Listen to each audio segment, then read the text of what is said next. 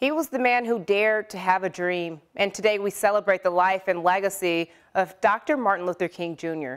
Brooke is joining us from King Solomon Baptist Church, where community leaders are kicking off a day of events around Louisville. Brooke.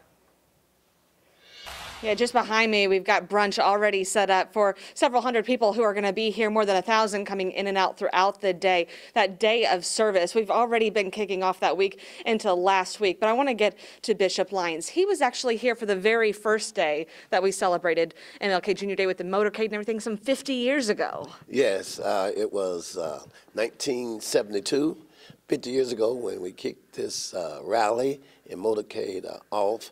And it's a privilege to be able to know that we are going to do the same thing today. We're inviting everybody to come out at 9 o'clock for prayer, and then we're going to walk down to 28th and Broadway and start the motorcade, which is going to go throughout the community to let the community know that we still are carrying out the dream of Dr. King.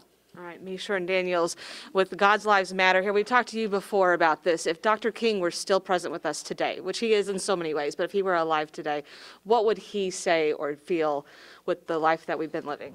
You know, I looked at a video.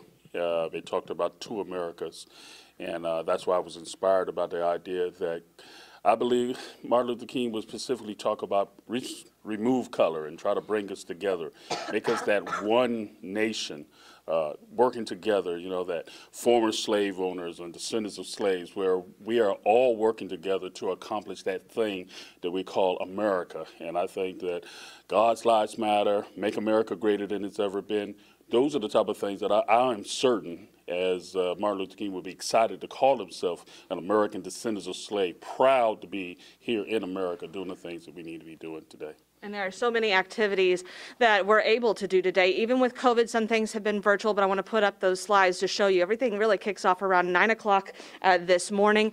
And then you've got the 9:30 motorcade, as we mentioned, at Kroger and Broadway and 28th. It's going to take you pretty much all the way through town. Back here around 10:30 at King Solomon for a number of speeches. A lot of people expected to attend that service, followed by that brunch happening at noon.